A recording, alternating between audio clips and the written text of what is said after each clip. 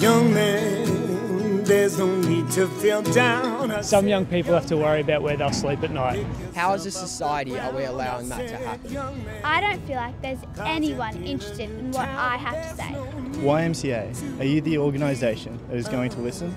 Youth unemployment is a major issue, so why isn't anyone taking the lead on this? Mental health is something so many young people are dealing with, and it doesn't feel like anyone has a plan right now. Climate change has become a political football, and I feel like we're all losing hope. Young people need to know that healthy bodies come in all shapes and sizes, but no one is saying this loudly enough. I'm worried I'll never be able to own my own home, but the government doesn't seem to care. The world needs an organisation that can help young people instead of talking down to us. Where are the organisations willing to put the small stuff aside and stand for something bigger?